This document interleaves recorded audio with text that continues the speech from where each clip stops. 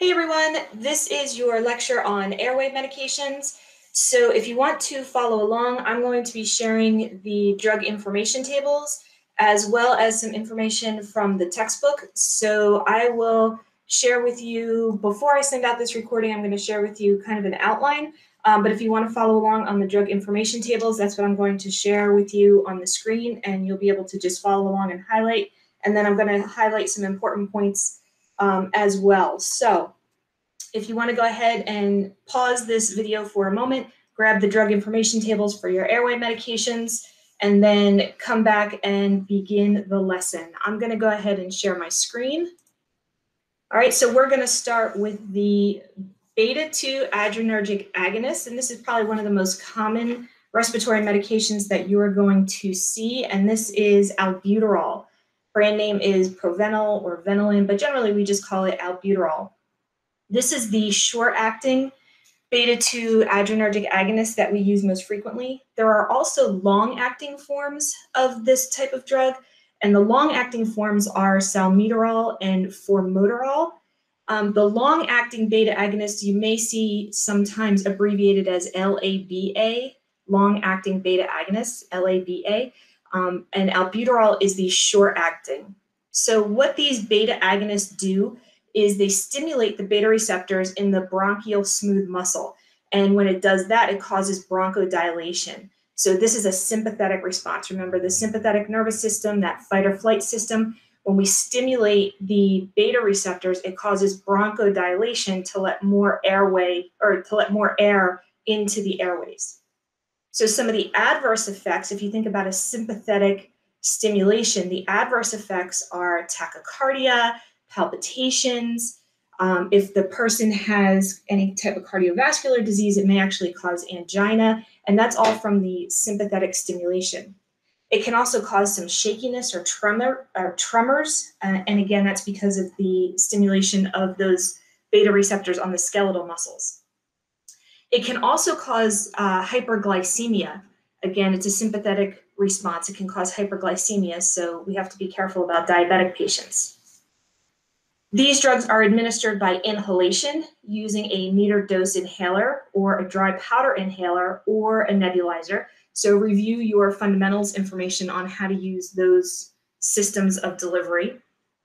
The short-acting albuterol is used for acute asthma attacks. So if somebody is having an asthma attack, we use the short-acting albuterol.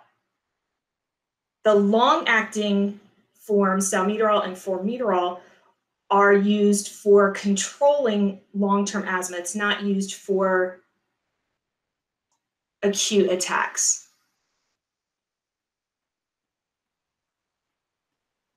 A point to note here, and I'm just reading over this paper here, but I don't see it on here. So here's an important point to write down. If the client is taking both a beta adrenergic agonist like albuterol and a glucocorticoid, which is a steroid, and we'll talk about that coming up here.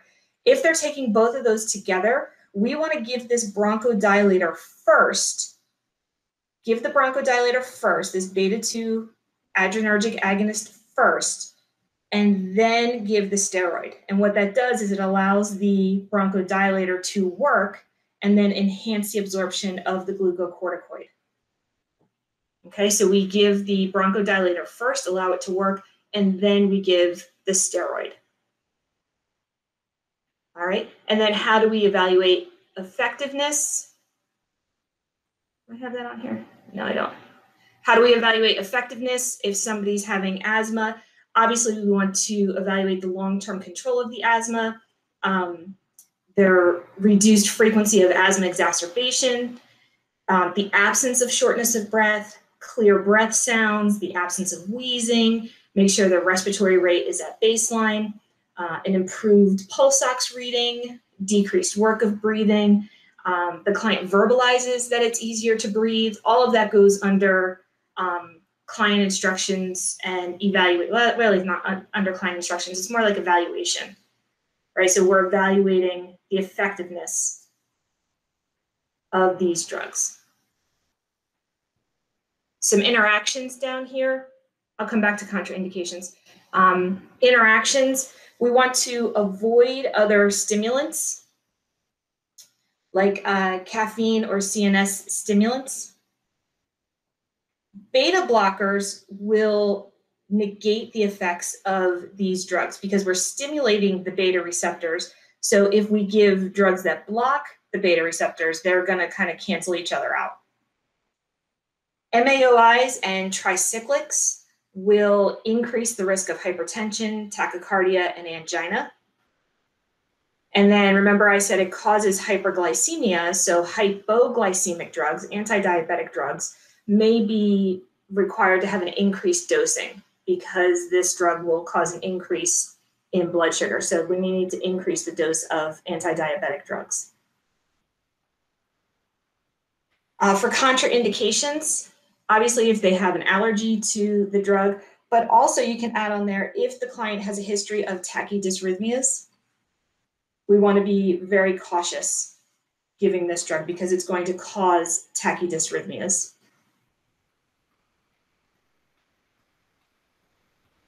Anybody with hypertension, angina,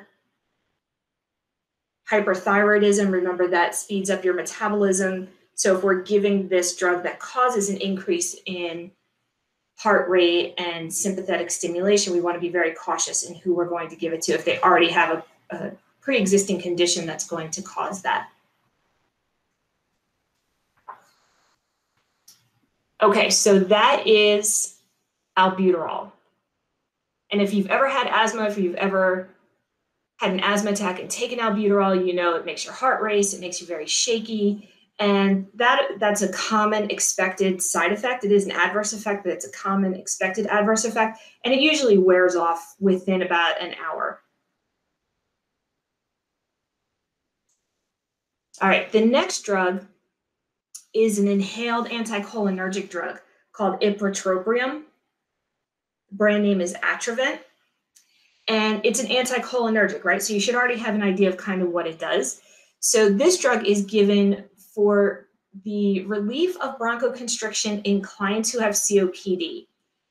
We also give it for as an adjunct with asthma attacks, but that's an off-label use. That's not exactly what it's prescribed for, but we still use it for as an off-label use in conjunction with other asthma meds. Like usually in the ER, we'll give albuterol and Atrovent, but technically that's an off-label use. So technically it's supposed to be only used for COPD, the relief of bronchoconstriction in COPD. And this is an anticholinergic, so it blocks the acetylcholine in the bronchial smooth muscles. So adverse effects, local anticholinergic effects, so local effects. We are inhaling an anticholinergic, so it's going to cause dry mouth, irritation of the pharynx. But the systemic effect, those are the most common effects, the dry mouth and the irritated throat, maybe some hoarseness. Less common are those other two that you see there, increased intraocular pressure and urinary retention. It can also cause headaches and blurred vision, nosebleed. Those are less common side effects. It can also less commonly cause bronchospasm, but again, much less common. The most common side effect that you're going to see is dry mouth and irritation of the throat. And for interventions, again, it's those common anticholinergic interventions, sips of water, hard candies for them to suck on. This drug is administered by inhalation. So review how to administer using a metered dose inhaler or a nebulizer or an inhaler with a spacer. This drug is not for acute attacks. This is for long-term control, so it's not for acute COPD exacerbations. Usually the dose is 2 puffs, so make sure they're waiting between the puffs, however many minutes the prescriber says. And then if the patient is prescribed more than 1 inhaler, make sure they're waiting at least 5 minutes between inhalations. And make sure to tell them that they've rinsed their mouth out between uses just to reduce that unpleasant taste.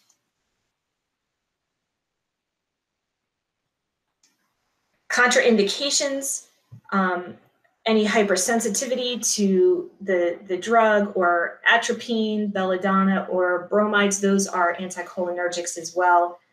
And again, anybody that may be sensitive to anticholinergics, we have to be cautious. Glaucoma, prostatic hypertrophy, bladder neck obstruction, again, because of the possibility of systemic urinary issues.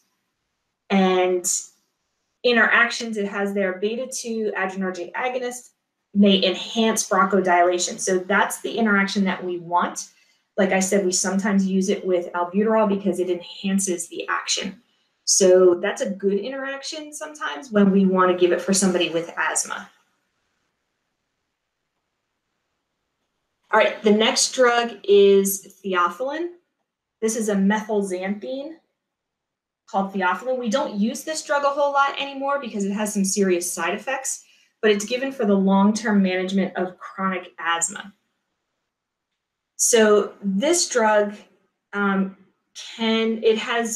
we have to monitor the blood levels of this drug, and the side effects can be serious at toxic levels. So, and there's better drugs available, so that's why we don't use it a whole lot. So adverse reactions are rare when it's therapeutic, but they're really bad when they're toxic. So, and like I said, there's safer drugs out there, so we just don't use it a whole lot. So they can cause, the toxic levels can cause restlessness. Mild toxicity can be restlessness, nausea, vomiting, diarrhea. But severe toxicity can result in dysrhythmias and seizures. So that can be really bad. So we need to monitor drug levels. We need to monitor serum theophylline levels. We need to discontinue the drug if toxic levels are indicated. And then we would give activated charcoal and monitor their heart rate. We can give something like lidocaine, which is an antidysrhythmic, to restore their heart rhythm. If they're having seizures, then we would institute seizure precautions, maybe give them benzos if they're actually seizing, things like that. So it's a serious drug. We can give it orally for long-term management. In the ER and critical care settings, then we can give it IV. As far as administration, we don't want to double up on any doses. We don't want the client to chew enteric-coated tablets, again, because it would be released too quickly. And we want to maintain their doses as prescribed. The big contraindication here is caffeine. So the client needs to be instructed to eliminate caffeine, reduce or eliminate caffeine, because if you look down here, it should be under interactions, caffeine increases the risk of toxicity. So caffeine, cimetidine, and fluoroquinolones, that's an antibiotic, they all increase the risk of toxicity. So the client needs to be instructed to reduce or eliminate caffeine from their diet. And anybody with impaired liver or kidney function, obviously, and also tobacco or marijuana use can impair metabolism. Should be used with precautions in somebody with heart disease, obviously, because the risk of dysrhythmias, liver dysfunction, and acute pulmonary edema. Phenobarbital, dilantin, or phenotone, dilantin, and nicotine increase metabolism of theophylline. So the nicotine there, that's why they need to not smoke if they're on this medication, and the risk for seizures with the phenobarbital and phenytoin increases the metabolism of theophylline. So it's a risky drug. So that's why we don't use it a whole lot. Okay, so in terms of client education, they also need to, the client needs to be notified that they're going to have their blood levels drawn. They need to be notified, or they need to be educated regarding possible side effects. You know, if they have increased restlessness, or obviously if they're experiencing seizures or heart palpitations or anything abnormal, they need to report it to their healthcare provider right away. If they're having any GI distress, because that's an early sign of toxicity, notify their healthcare provider right away. Okay, so that's theophylline. The next drug is the glucocorticoids. So these are steroids. And we have two types here. We have the inhaled steroids and the oral steroids. We also have the nasal steroids, but they don't have very many side effects, just some local side effects. So we're going to mention them kind of quickly. So the inhaled steroids are beclomethasone, and the oral steroids are prednisone. The steroids usually end in sone, S-O-N-E, or solone. And basically what they do as a group, as a class, they all decrease inflammation. They suppress mucus production, and they reduce edema. And these drugs are not for acute attacks. Long-term oral therapy can be used for severe chronic asthma. The short-term oral therapy, short-term is like 10 days, can be used for symptoms following an acute attack. So if you have an asthma attack, you go to the ER, you get treated, they'll probably discharge you with a prescription for like 10 days of prednisone. We can use short-term IV therapy with IV steroids for something like status asthmaticus. And then we can also use long-term inhaled steroids for the prophylaxis in asthma management to reduce the frequency and severity of asthma attacks. But basically, remember, steroids decrease the immune response. They decrease inflammation, they suppress the release of leukotrienes and prostaglandins and histamines. And all those three, the leukotrienes, the prostaglandins, and the histamines, they all mediate inflammation. And they prevent the action, steroids prevent the action of white blood cells. So these effects increase the longer the steroids are taken. So the more we suppress the immune response, the more side effects the client is going to have. So here are some of the adverse drug reactions. So let's talk about the inhaled steroids first.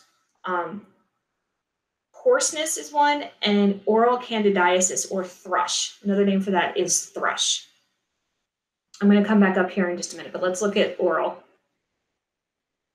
So what do we want to do for somebody who's taking oral inhaled steroids? We want to give them a inhaler with a spacer.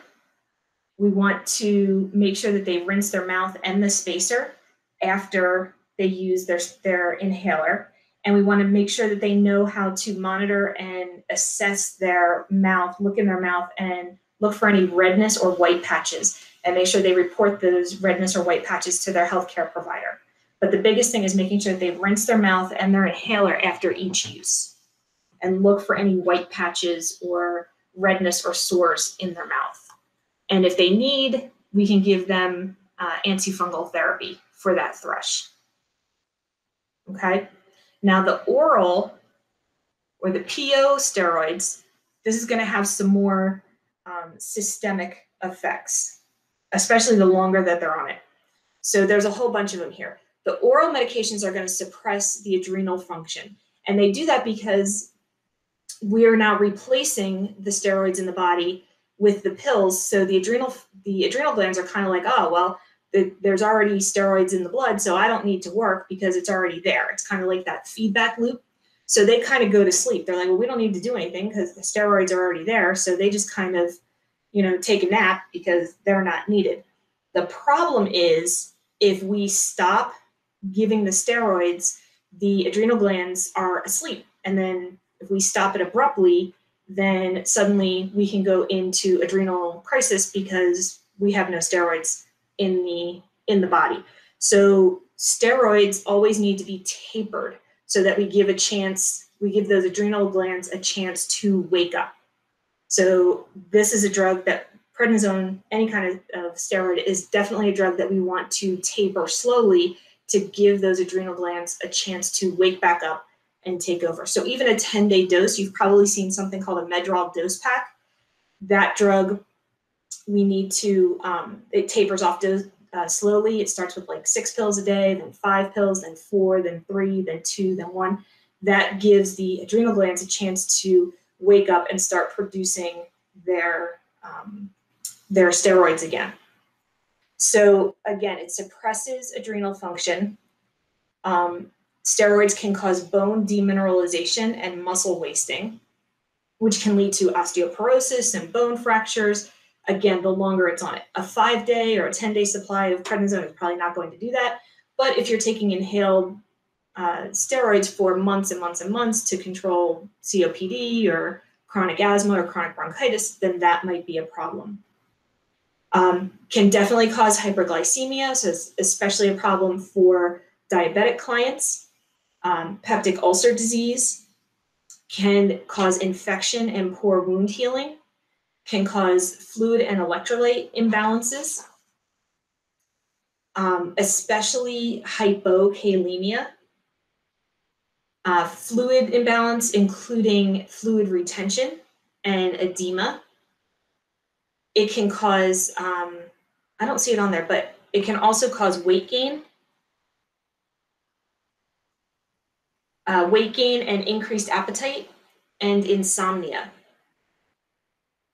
And these last two on here are related to the nasal spray steroids, which can cause dry mucous membranes. Epistaxis is the term for nosebleed, sore throat, and headache. So the intervention for the orals, that's the ones in the middle here, these middle ones. Again, taper the dose, don't stop it abruptly. We want to monitor for signs of bone demineralization. I'm not really sure what they mean by that. How are you going to monitor for signs? Muscle wasting? That's pretty vague. Monitor your glucose levels, especially in clients with diabetes. They may have to check their blood sugars more frequently. They may need their drugs, their insulin or hypoglycemic drugs adjusted. Observe for GI bleeding, especially black tarry stools, or if they start vomiting, they observe for any blood. You can give the drugs with food or meals. And avoid NSAIDs. I think this is going to be in the interactions at the end, but avoid NSAIDs because that can also cause GI bleeding. Watch for signs of infection because it can lower their immune system. It suppresses their immune system, so sore throat, fatigue, fever. Look at their wounds. It promotes or it inhibits wound healing, so be careful about their wounds. And weight gain can be a sign of fluid retention. And generalized weakness may indicate hypokalemia. So hypokalemia is something to watch out for. And so monitor their electrolytes. Okay.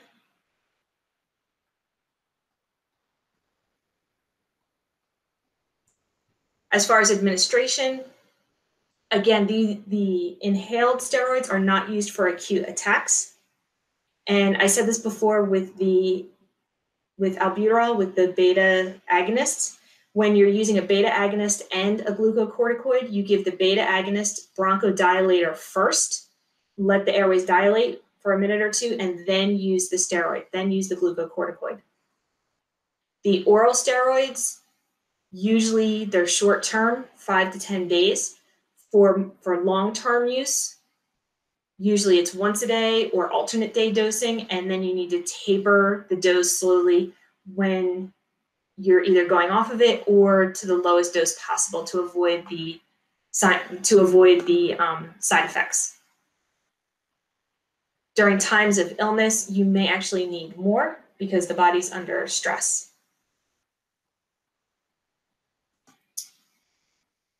All right, I think that's about it for those. Now let's talk about the leukotriene modifiers. This is montelukast or Singulair. All the drugs in this class end in leucast. This ending here, leucast. So this is a pill. This is not an inhaled drug. This is a pill. And these drugs suppress the effects of leukotrienes and reduce inflammation, bronchoconstriction, airway edema, and mucus production. So that's what they do. Adverse effects are not too terrible. Or I shouldn't, they're not that they're not terrible, they're not too many, but what they are significant. liver damage from the first two, Xoluton and Zeferlucast, cause liver damage. The Montelukast, not so much. There have been reports of suicidal ideations, but they are infrequent.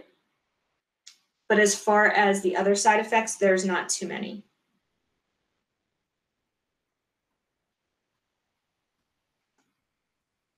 As far as administration goes, the Montelukast or Singulair is given once daily in the evening. If it's given for bronchospasm, you can take it 2 hours before exercising.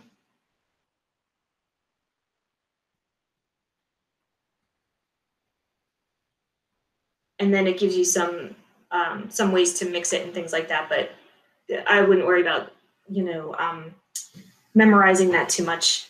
I don't think we wouldn't give you a question about how to mix it with applesauce or carrots or something like that.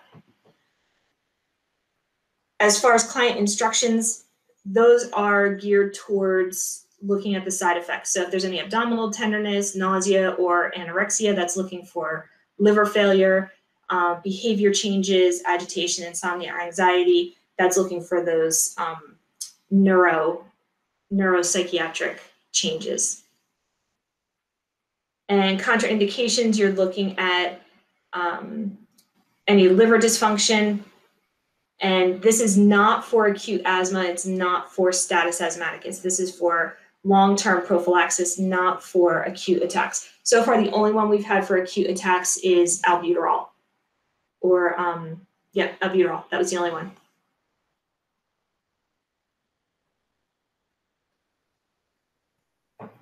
All right, and some interactions, phenobarbital, rifampin, phenytoin, you may need higher doses with those. All right, that's it for the Montelukast, leukotriene modifiers. All right, antihistamines are divided into two generations, first generation, second generation. First generation is, we've talked about this drug a lot, Benadryl is the most common one. Promethazine, diphenhydramine or Benadryl is the first one. Promethazine is the other one. So first generation antihistamines have a lot more side effects. So these have more significant side effects, basically anticholinergic effects and sedation. So we've talked about this drug a lot. And those are the main side effects: drowsiness, dizziness, and anticholinergic effects. And I feel like you already know what those are, right? You should know what the interventions are by now. As far as administration, don't crush your true enteric-coated formulas. Avoid alcohol or other CNS depressants. That makes sense, right? Certain ones, Benadryl not really, but certain ones can be taken for motion sickness, so take it 30 minutes to 2 hours before motion sickness. Instructions, those all make sense, right? Take the drug before bedtime because it's going to cause sedation. Avoid driving, hard candies with food, blah, blah, blah. You know that already. You guys know this. You know it. All right, contraindications should not be given to newborns and children under 2 years because it can cause the opposite effect. It can cause anxiety, irritability, hyperactivity, and it can become toxic very easily in small children. Breastfeeding women, because the sedation can be passed on to the infant. Okay, also glaucoma, prostatic hypertrophy, and acute asthma exacerbation. We don't want to cause any problems with those. All right, older adults and children, again, they can have that opposite reaction, and all the rest of them, they're all anticholinergic precaution patients, right? Interactions, all those CNS depressants, alcohol, CNS depressants, anything that's going to interact with those anticholinergic and sedating effects. So I feel like you guys already know this.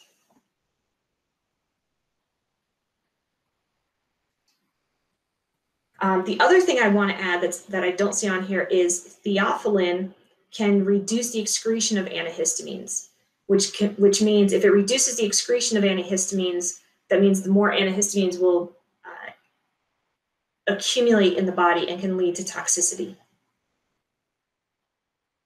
All right, so what does toxicity look like? Acute toxicity of these first generation antihistamines looks like excitation, hallucinations, ataxia, incoordination. It can cause seizures in children, fever, tachycardia, urinary retention, pupil dilation. Everything's hyped up. It's basically an anticholinergic overdose. That's acute toxicity. And especially in IV forms, like we can give diphenhydramine IV, it can cause, because of the sedation, it can cause respiratory depression. So just be aware of that. Now, the second generation non-sedating antihistamines are things like what we commonly think of as allergy pills, like cetirizine, which is Zyrtec, loratadine, things like that. Those are the non-sedating antihistamines. So they don't cause as many side effects, but the side effects are kind of the same: drowsiness and fatigue, normally in higher doses, and less anticholinergic effects, but they're still possible. So the same things still apply, you just have to be aware. So less sedation, mild anticholinergic effects.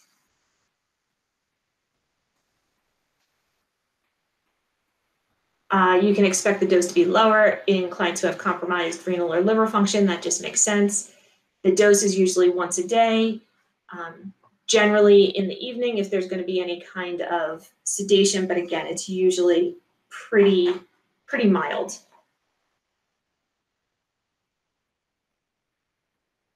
All right, and again, there's your note about theophylline and other CNS depressants.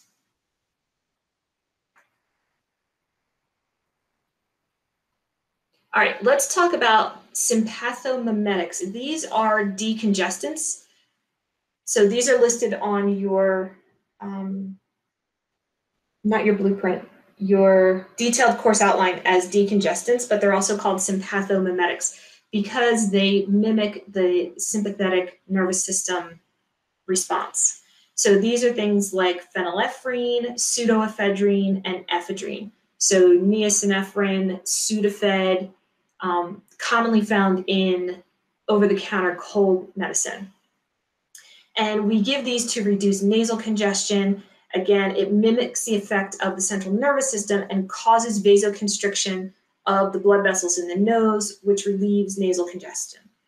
The topical ones, the sprays, work very quickly, but again, the systemic absorption can have adverse effects, especially if the client has cardiovascular problems. So sympathomimetic, think CNS stimulation, especially with the PO version, so anxiety, agitation, insomnia, increased blood pressure, tachycardia, palpitations. Toxicity or overdose can look like hypertension, tachycardia, tachydysrhythmias. That's a real problem, especially if somebody already has a history of hypertension or cardiovascular disease. In the nasal sprays or the topical application, prolonged use can result in what we call rebound congestion. So they have a need to continue using the drug in order to get relief of the congestion. So our interventions are to monitor for those CNS effects, the agitation, the anxiety, the insomnia. We may need to give them something for sleep, monitor their vitals, only give it when needed.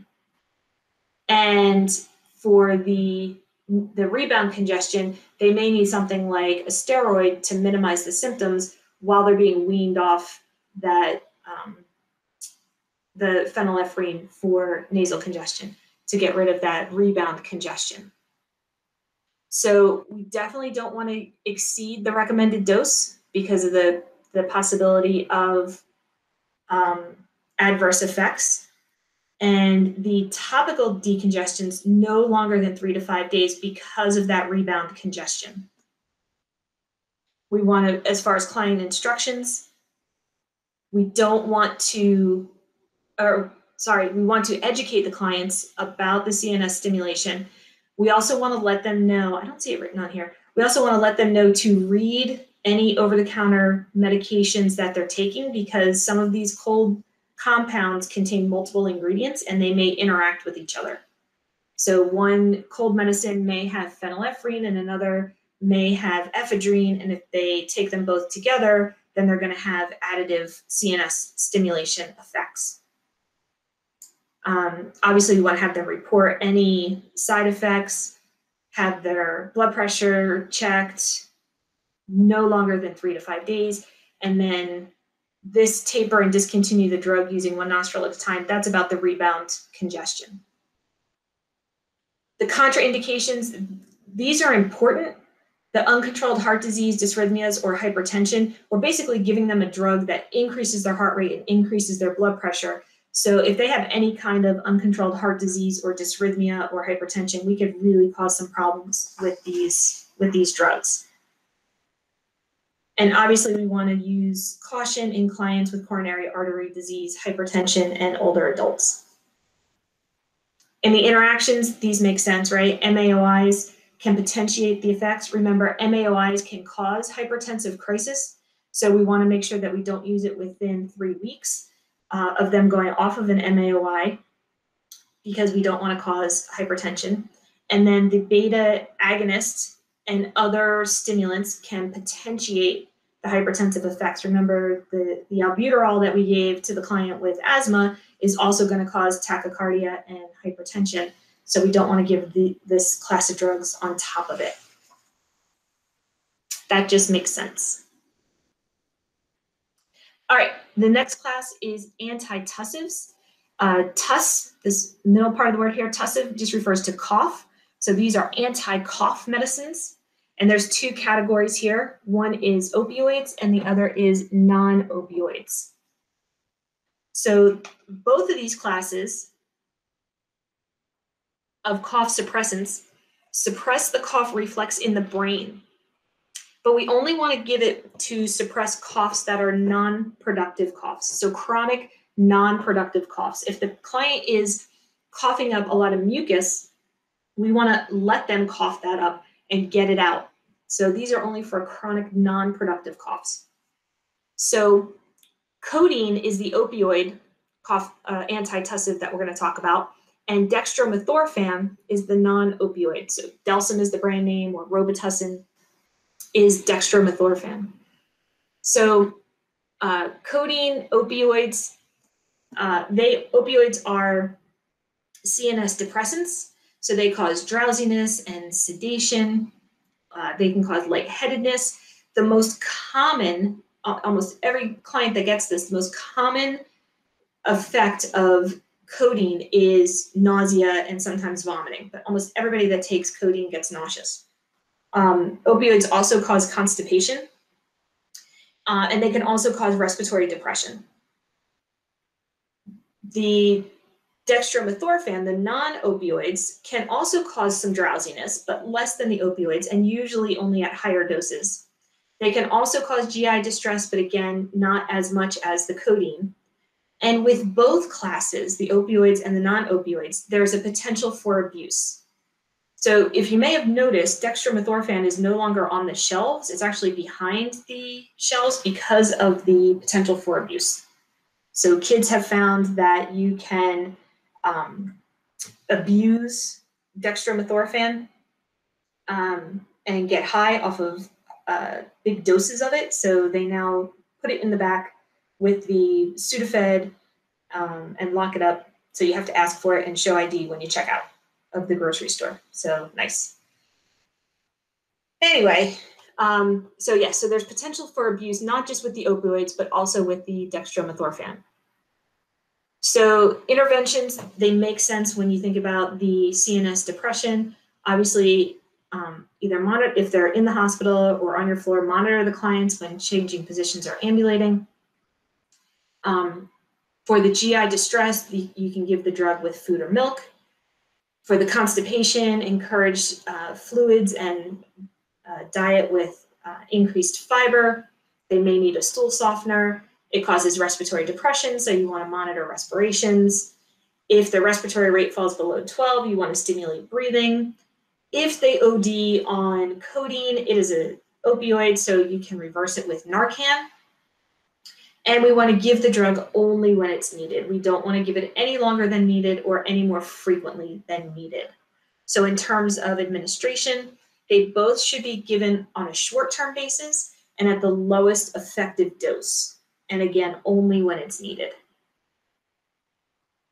In terms of client instructions, give them, all your instructions about changing positions slowly or gradually when they're feeling lightheaded, avoiding other CNS depressants like alcohol when they're taking the codeine. Don't drive or perform activities that require mental alertness. Food or milk, lie down when they feel nauseous, increase fluid and fiber. Again, only when needed on a short-term basis. And then remove triggers that precipitate coughing from the environment if possible. And your contraindications, obviously a known sensitivity to the drug. There are, it's not uncommon to have a client allergic to codeine. That's a pretty common one. MAOIs and SSRIs, prostatic hypertrophy, those are contraindications, somebody taking those drugs or who have prostatic hypertrophy. Anybody with a reduced respiratory reserve, so somebody who has chronic respiratory issues like emphysema or chronic asthma, the opioids will suppress respiration, so you have to be very careful in giving somebody like that opioids. Obviously, somebody with a history of substance abuse, we want to avoid opioids, and then use cautiously in children and older adults because of their decreased metabolism and excretion. All right, and then interactions, opioids, alcohol, CNS depressants, and St. John's wort all increase CNS depression. And non-opioid antitussives increase the analgesic effects of opioids. All right, so that all kind of goes together. All right, you guys are almost done. We got 2 left. All right, expectorants. So this one is guaifenesin. That's how I pronounced it. Some people pronounce it differently, but I learned it as guaifenesin. Mucinex is the brand name. This drug, an expectorant, this class of drug increases and thins mucus secretions to allow the client to decrease chest congestion by coughing out their secretions. So it thins everything out and then allows the client to cough it out. So some of the adverse effects, they're not terrible. Maybe some dizziness, some drowsiness, or a headache, GI distress, maybe some nausea, maybe some diarrhea, and allergic reaction. But again, they're mild and they're not very common. So what do we want to do in terms of interventions and administration? For intervention, we want to encourage fluids because we want to thin out those secretions. So give the drug with a full glass of water or food and encourage fluids of at least 1,500 to 2,000 milliliters daily. If they have any kind of dizziness, obviously we're going to watch them when they're ambulating. In terms of administration, obviously we want to monitor if the cough gets worse or they develop a fever. We only want to give the drug when it's needed.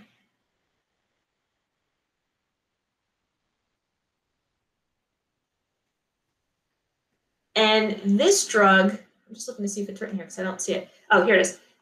We want to notify the provider if the cough lasts more than a week. So this drug really shouldn't be given for a chronic cough that lasts more than a week. Something more than a simple cold is going on if they're taking this drug for more than a week. So anything more than a week, they need to call their provider.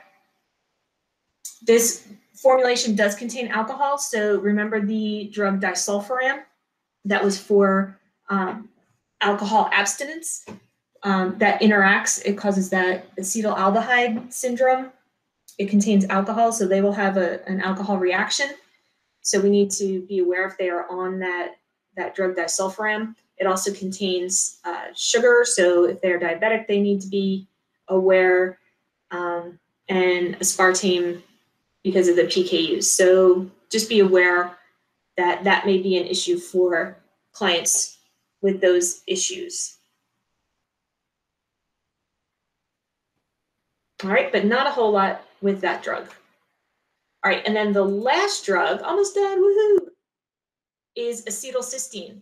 We already talked about acetylcysteine a little bit, but this is a mucolytic. So this decreases the viscosity of mucus. So it thins out and enhances the flow of secretions in the respiratory tract. It decreases the surface tension. So we talked about it as a reversal agent for acetaminophen or Tylenol overdose, but what we give it for most often is as a mucolytic. So it's usually given to clients with chronic respiratory disorders like cystic fibrosis, who have a lot of thick secretions that they need to cough out of their lungs. So some adverse drug reactions include bronchospasm and nausea. And most times the nausea is caused by the actual smell of the drug, because the drug smells like rotten eggs. It is like no smell you will ever forget. It smells horrible. And when we're giving it to break up the secretions, we usually give it in a nebulizer.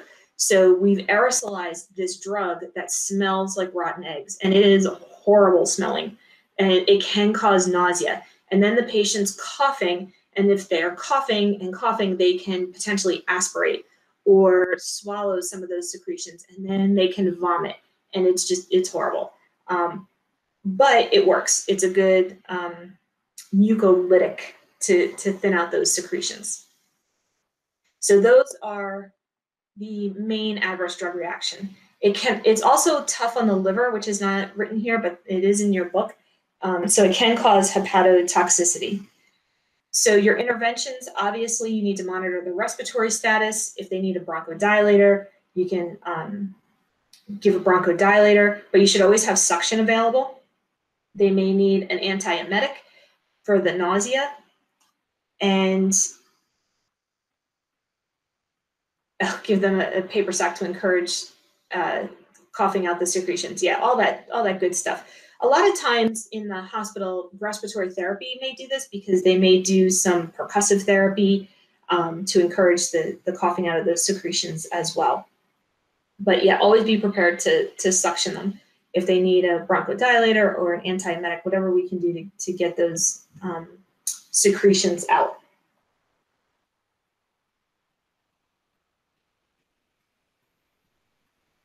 And yeah, I like this one right here. Expect the rotten egg odor, because it is nasty. Nasty, nasty, nasty. Tell the client to expect it. Lots and lots of water. Increase their fluid intake because we want to thin out those secretions. And interestingly enough, when we give this for a Tylenol overdose or acetaminophen overdose, when we pull it up, we give it IV. In that case, we give it through their IV. The vial that we pulled the drug up from in the needle still smells like rotten eggs. So you can't get away from it even when you're giving it IV. Even though it's in a closed system, it still smells like rotten eggs. It's awful. Gastric bleeding should not be used in the case of gastric bleeding, and should not be used in clients with asthma or bronchospasm or severe respiratory insufficiency, because it can cause those bronchospasms. All right, and that is what I have for you. I'm going to stop sharing my screen. All right, so that's what I have for you. And if you have any questions, of course, you can email me and I will be happy to answer you, or send me an email and we can set up an appointment to meet, or meet me during my office hours. Thanks.